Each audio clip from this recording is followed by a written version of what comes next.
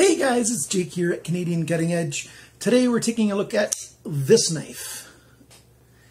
It's a knife that is made in a Chinese factory somewhere, and it looks like there's a number of different companies that put their brand name on it. FURA Gear is one of the brands that does that, and I got actually 3 of this same knife in 2 different colors from GearBest. One of them I ordered and paid for out of my own coin, and 2 of them actually came from my representative at GearBest. I think she intended only to send me 1, but 2 of them to review. As you can see, it's a pretty good movement on this knife. Titanium handle scales, they say D2 steel on the blades, and I've seen this same knife with at least one other brand name and another one that didn't have any brand name. I think it's Grow and Canku and some others have this exact same knife as well. And so you can get this knife in a number of different prices, and let's take a good close look at this and see if you want to get one for yourself. Stick around.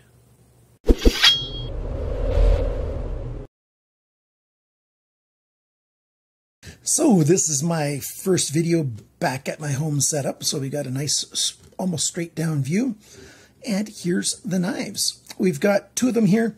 I do not have a gray one. They call this teal, this light green, almost minty kind of color, and they call this slate blue, and you can just get it in standard gray, which is just the standard color of titanium. So first, let's take a look at this finish. It's an anodization that they've done on here, and it looks pretty good. The colors are fairly even all the way across. The blue one shows a little bit of wear because I was carrying the blue one a lot, and that's actually going to be one of the cons. Just a slight one. It shows wear somewhat more easily than I would prefer it to. So just a little bit of wear that shows up on the handle if it rubs against other metal of some sort.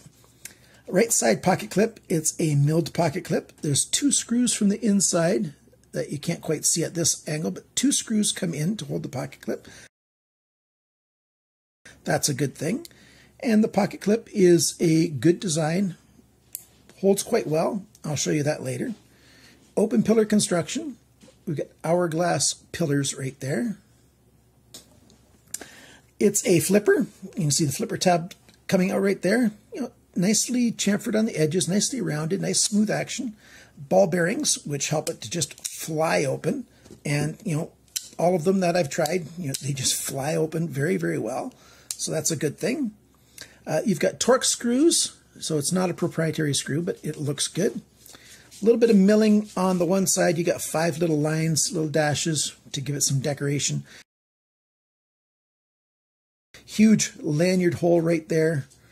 And we've got sort of a clip point, cross between a clip point and a drop point that's slightly rounded with a chamfer.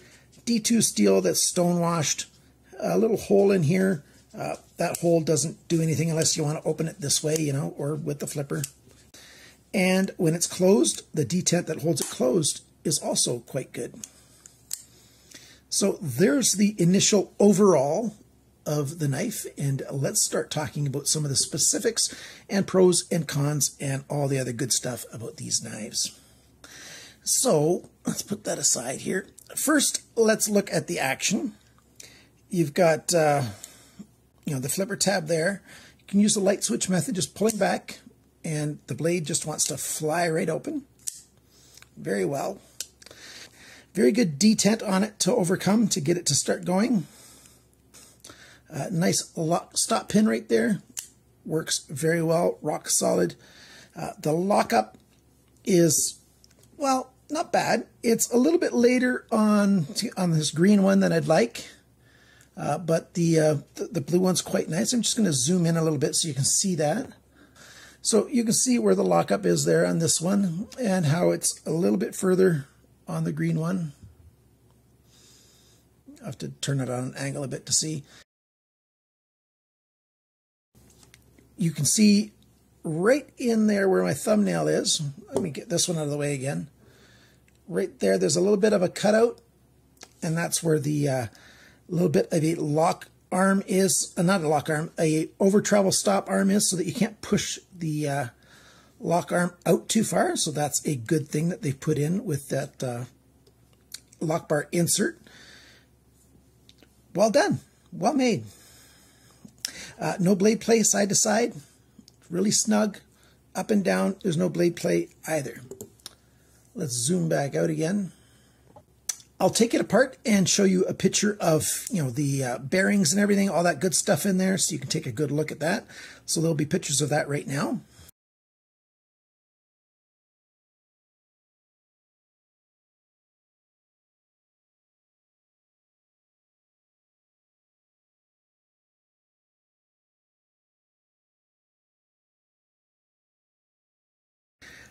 I like that nice hourglass shape to those pillars there for this open pillar construction. And that's it for what you want to see on this knife. It's actually a very simple knife. Not an awful lot to it. It's just a well-made saber grind, all belly, nice strong tip to the point, thick blade. You've got a little bit of recess here. I forgot to mention that, where your thumb rests. Just lets the meat of your thumb get in there. Really comfortable for long-term hard use. You might be tempted to put your finger forward and use it that way, and as long as you keep pulling your finger backward that way, you might be safe. I think it's a little bit risky. I'd suggest just using it this way, and don't use that as a forward choil. It sharpens up quite well. It takes an awful lot of sharpening though to get it done right, and I'll mention it later on. That's one of my beefs, is the final grind on this knife. What do we have? The next beef about the action here is this pivot. These pivot screws are loose on all three of them that I've had.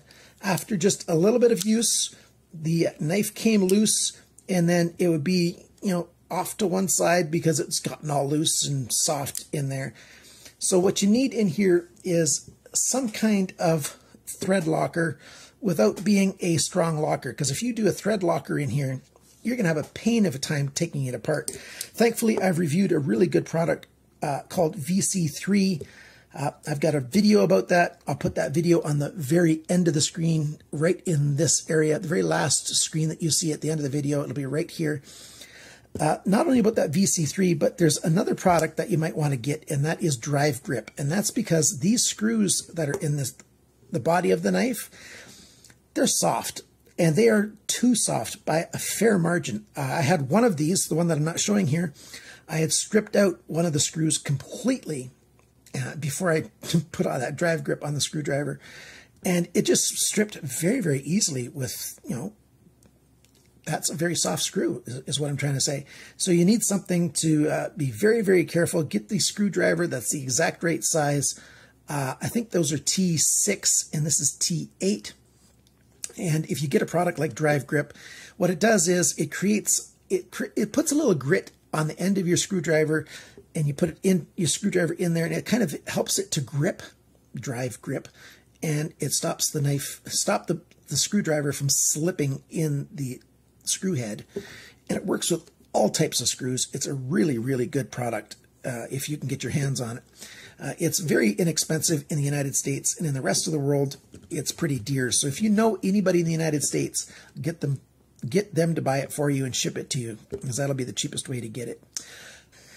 There's some other cons as well, but before we get to those, let's do all of the dimensions on this thing. The cutting edge and the blade length measured from the tip of the blade to the closest part of the handle here is the same. It's 9.1 centimeters, 3.58 inches. The blade thickness is 3.9 millimeters. That's 0.1535 inches. The blade depth is 2.54 centimeters. That's 1 inch exactly this way. Of course, it gets smaller as you get closer to the tip. The thickness of the edge behind the grind is 0.6 millimeters. That's 0.0235 inches. So it's a little bit thicker than I'd like, but not terrible by any stretch of the imagination. Here's another con, the grind angle.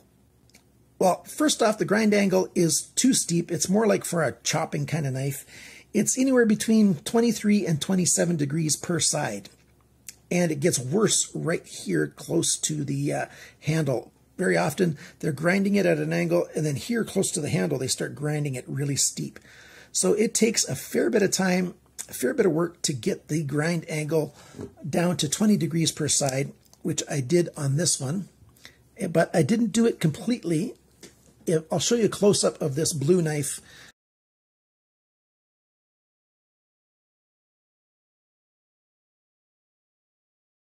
How there's a slightly different color right there. That's because I just didn't want to keep on taking off more and more and more steel to get down to that spot there, because it was ground so steeply that the steel just goes away. So I fixed it to 20 degrees per side. It's just not fixed right at the end yet. And same thing on this side. Over the course of the life of the knife, as I sharpen it, each time I take off a little bit more steel, it will get closer and closer to the very end here of getting fixed. I just didn't want to remove way too much steel right now. So the grind angle is a bit of a problem on this knife. Let's talk about the handle now. The handle length is 12.1 centimeters. That's 4.77 inches. The grip area inside here is 10 centimeters. That's 3.94 inches, basically 4 inches long. The handle thickness, so not counting the pocket clip, the handle thickness is 1.24 centimeters. That's 0.489 inches. So just under half an inch thick this way. The handle depth, that's this. It's biggest right here. It looks like it's bigger here, but the angle comes down here, so it stays the same. It's very much the same there as right here. 2.4 centimeters, 0.948 inches, so just under an inch. And the total length of this knife with the blade deployed from the end of the handle to the tip of the blade is 21.2 centimeters, 8.35 inches. How much does this bad boy weigh? Well, it's 135 grams, 4.75 ounces. So 4 3/4 ounces. That lets it get under 5 ounces. Right now, the balance point is pretty good, though. It's right there. It is. It wants to fall. So it's just behind this second screw here, just where you like it. You want it right where your index finger sits right here. So that's a really good thing. Let's go over some more of the information about the price. How much does this thing cost? Well, it really depends on where you buy it. The least expensive I could find was at GearBest, and that's where I got mine. So I recommend GearBest as the place to get these knives. Depending on the color, the teal, which is this one, is on sale right now for the next week or so. It all depends on when you watch the video, of course. For $32.99, that's US. That equals about $43 Canadian, about 28.5 euros, about 25 3/4 pounds, roughly.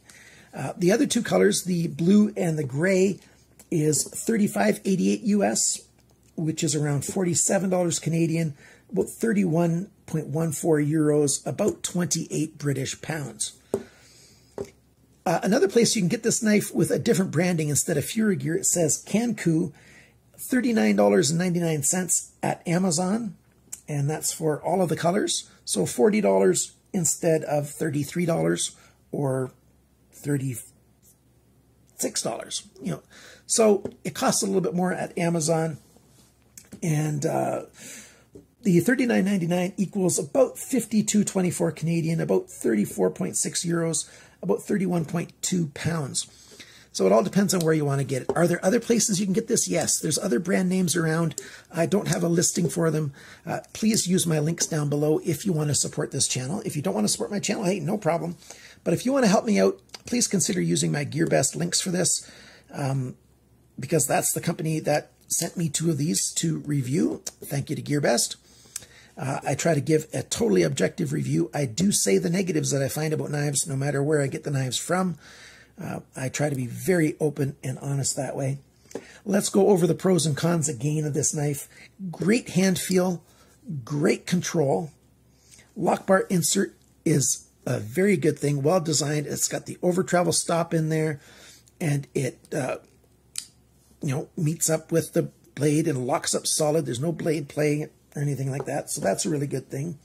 Great action with this, with the detent and the ball bearings. Very, very smooth. And when you go to close it, it just wants to close very nicely. Great action.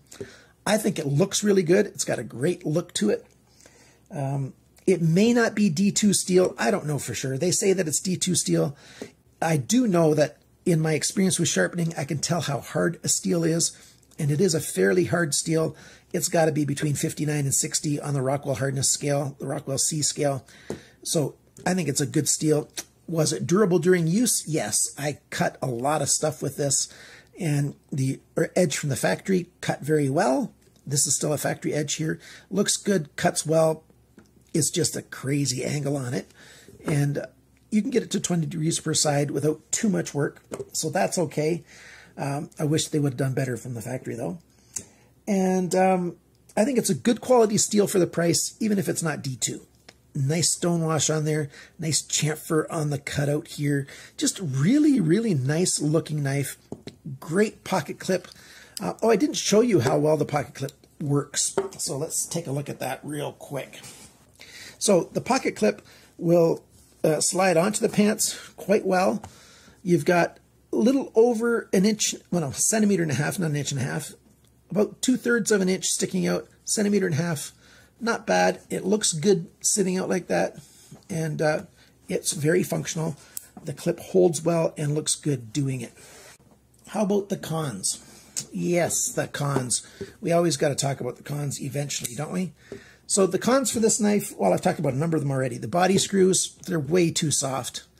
They need to be better. So if you're going to get one of these knives, try to be very, very careful with it. Get the exact screw for it, a screwdriver, and if you can get drive grip, use that product. Get something in these pivot screws to help you help them stay closed, or every time before you take it out for the day, check your screws to make sure they're nice and snug, as tight as you want them to be, without being over tight. Very poor final grind. That's another con, but you can fix that if you know how to sharpen knives.